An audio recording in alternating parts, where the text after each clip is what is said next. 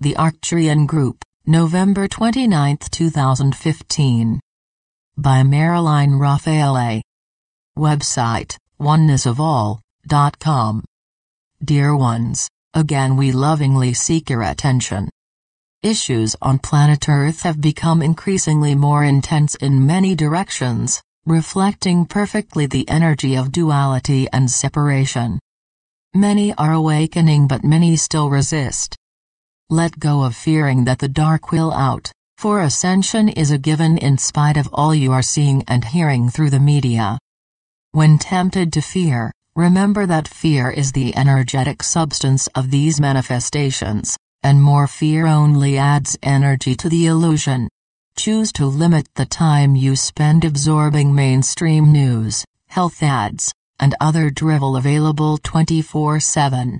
Stay informed but not enmeshed. All who are ready and choosing to ascend into higher dimensional energy will do so, and those choosing to stay in what they have always known will also do so. Ascension is not a matter of intellectual knowledge but is an attained state of consciousness. There are many who seem to have no interest in spirituality, but who live from a highly evolved state of consciousness attained in previous lifetimes. These seemingly disinterested individuals are moving into new energies as well because they have the qualifications, so to speak.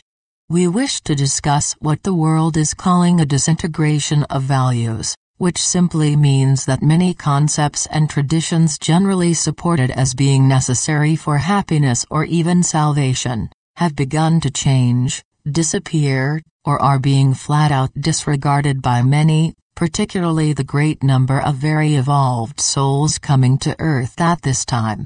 Individual values based in obsolete concepts still form the basis of many belief systems, and those continuing to hold strict value systems that only allow issues to be seen one way, are experiencing sadness, anger, and even panic in the belief that their true values are disappearing.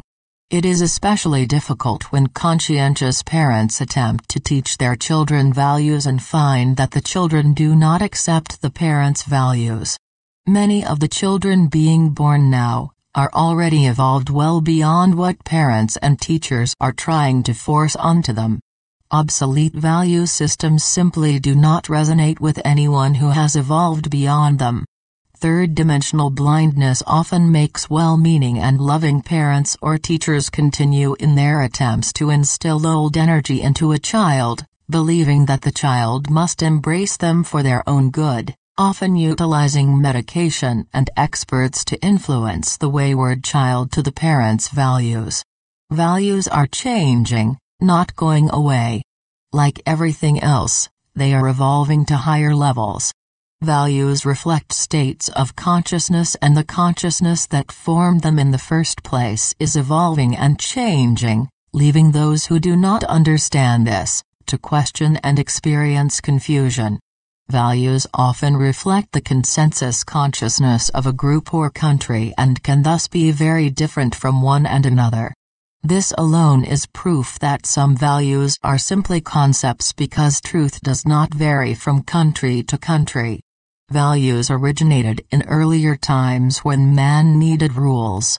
Over time, many of these rules became distorted from their original purpose when claimed by those in power who discovered that enforcing rules was a good way to keep the masses in subservience, which is still true today.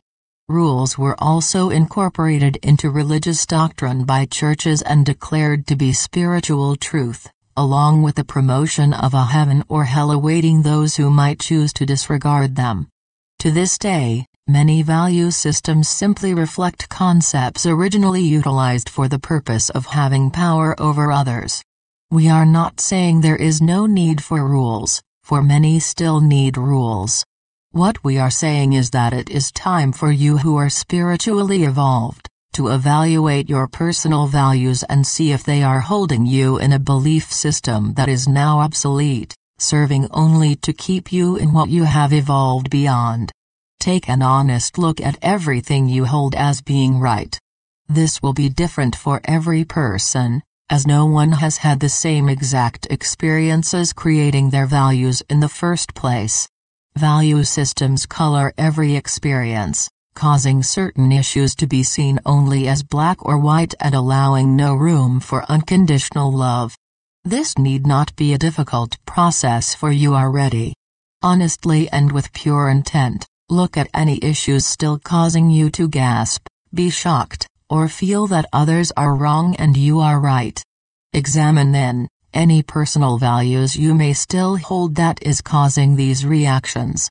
A current example could be the issue of gay marriage or partnerships, which so many consider to be sinful, in spite of the fact that these partnerships are often more loving or on a higher level than many heterosexual partnerships. The so-called spiritual values touted righteously, as a basis for opinions such as this, simply reflect a value system based in spiritual ignorance and religiosity. Many so-called religious values of today are promoted by sincere but as of yet unawakened individuals holding positions of religious or political influence, to whom many have willingly handed over their innate power of discernment. The followers then blindly accept what they are told and become disciples of error, who attempt to convert everyone else. Every issue of daily living is endowed with value of some sort, reflecting the state of consciousness perceiving it. We simply say examine your values and make sure they are yours and not someone else's. Often they are values you were taught or brought with you into this lifetime and which you continue to hold. Some will remain true and valid, but your job is to discern the difference. You are ready. Often it is a fear of rejection by family or group that causes individuals to cling to some outgrown value system, but just as often it is cellular memory still resonating from someone or more past lifetimes, in which it was taught that severe afterlife punishments awaited anyone daring to digress from commonly accepted truths. There comes a time in everyone's evolution where they must take the leap, so to speak, trusting their intuition and going forward regardless of what the unawakened world may think. As you move into higher and more illumined living, you soon find others who have also made the leap being drawn to you. Living out from a higher state of consciousness does not mean you must not seek help through traditional sources if you are guided to do so, or that you must never welcome assistance from an expert. Always go within first and you will find yourself gently guided in some seemingly ordinary way to the right medical person or expert, one of a higher resonance, more attuned to your state of consciousness. This guidance may come as an intuitive knowing, a name that seems to stand out from the others, a friend or article may point you in a particular direction. Spiritual guidance is always available, manifesting in practical and gentle ways you can understand. It is not something accessible only to those deemed worthy, as many have and still believe. You are, always have been, and always will be worthy, for it is your own consciousness. The energy of ascension is the energy of oneness. You are the manifestation and expression of one divine consciousness and thus can never be separate from your innate wholeness and completeness. Inner guidance is a facet of your completeness. You can only experience separateness from what you seem to need if you believe you are separate. This is the story of evolution. There are many very evolved souls working on high levels in professions the world sees only third-dimensionally. They have chosen to help the world in ways it can relate to, bringing their highly evolved resonance into whatever actions or services they provide. Evolved souls can be found in every profession and aspect of society, even the military, serving to quietly lift the energy of the world through what appears as very ordinary. These people are you. At this point, for most of you, it is simply a matter of practice, trust, and allowing the process. These actions will serve to gently guide you beyond the limiting values still held by so many in an unawakened society. You are learning to be comfortable with where you are in the process through the realization that everything necessary will and is taking place without your thinking or manipulation. Never consider yourself a failure if or when you revert to old values, for the fact that you recognize it means that you have awakened. The old you would not have been aware of these things. There is no such thing as failure, for failure is based in duality and separation. Every failure simply represents another step along the way to remembering. Rejoice in each and every failure. Open your eyes. See through appearances. Trust that all answers already exist within and that you need no one and no thing outside of yourselves to find them. We are the Arcturian group.